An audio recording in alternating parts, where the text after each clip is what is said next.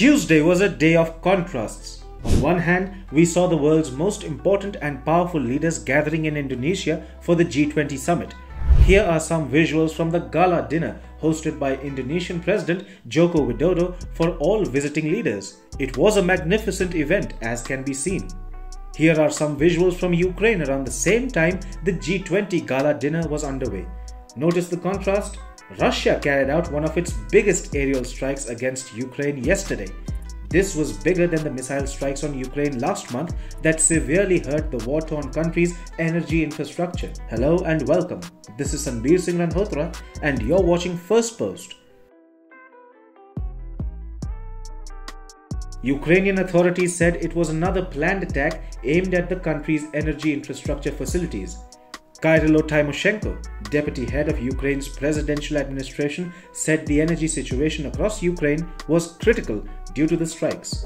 Russian missiles hit energy targets all across Ukraine, causing widespread blackouts just as the weather starts getting extremely cold.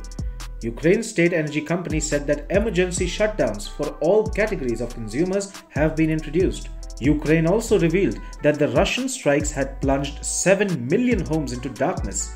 80% of Lviv, a major city in western Ukraine, was left without power after the strikes. Half of Kyiv was without power, and the situation across the country remains grave. The latest missile strikes add to Ukraine's worries of its energy infrastructure suffering severe damage just ahead of an extreme winter season. Last month's strikes alone had destroyed 30% of Ukraine's power plants. NATO Secretary General Jens Stoltenberg had just on Monday warned Ukraine, saying Putin's aim is to leave Ukraine cold and dark this winter.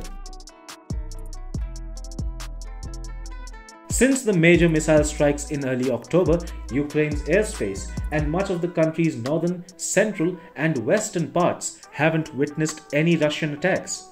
In between, Russia withdrew from Kherson. Ukraine felt upbeat as it recaptured Kherson city and parts of the region lying west of the Dnipro River. Ukraine is being advised by its partners in the West to not think that the war is over or that Russia will now keep withdrawing from more territories. First, this guy told Ukraine not to underestimate Russia. He's Ben Wallace, the British Defense Secretary. Then, this really important man told Ukraine the same exact thing. Don't underestimate Russia. He's Jens Stoltenberg, the Secretary General of NATO. Just 2 days within such warnings, Russia carried out its massive strikes against Ukraine, destroying significant energy infrastructure across the country.